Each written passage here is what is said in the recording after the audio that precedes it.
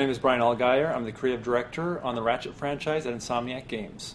The story is told from two different perspectives, one from Ratchet and another from Clank. Ratchet's on a journey with Captain Quark to try to find his best friend, and Clank has been taken away to this mysterious location by the Zoni. When we started the Ratchet and Clank series on the PS3, we made a conscious effort to both bring new people into the series as well as old fans who enjoyed the PS2 games. In the Ratchet and Clank games, we've always focused on skill points and having a reward system for people who like to kind of go back and find every little element of the game. And so that's something that we're definitely going to do for A Crack in Time. We are supporting trophies, so there will be a trophy/skill point system that I think a lot of our players will like. There's a lot of people that really like the Clank gameplay, and there's a lot of big fans of Clank. Some people actually rate Clank as being their favorite character over Ratchet. So we were concerned that if we're going to have Clank captured by the Zoni, we wouldn't want players to spend the entire game looking for Clank and never get to play him.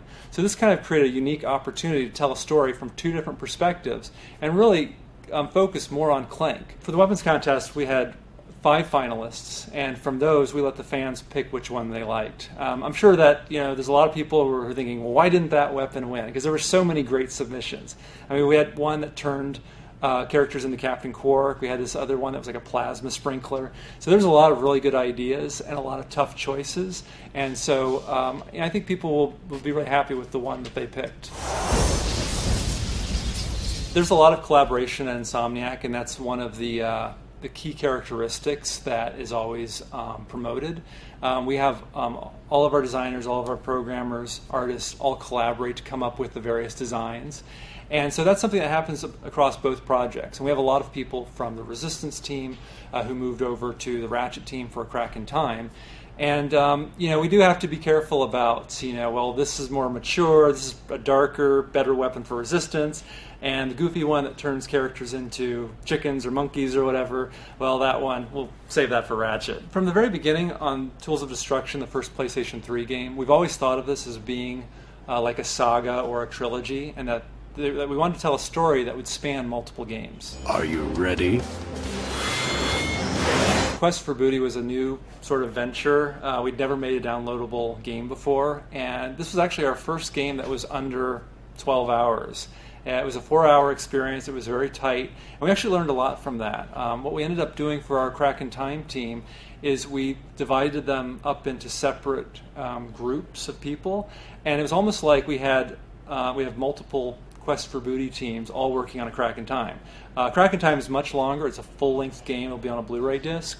But we actually liked the tight, cohesive quality of Quest for Booty, and so we're using a similar approach to how we develop A Crack in Time. So for my Blaster Runs Hot contest, we had a number of designers and programmers and some of our project managers all sit in a room and just go through every single weapon and try to rate, okay, well, how good is this on a strategic level? Is it a funny weapon?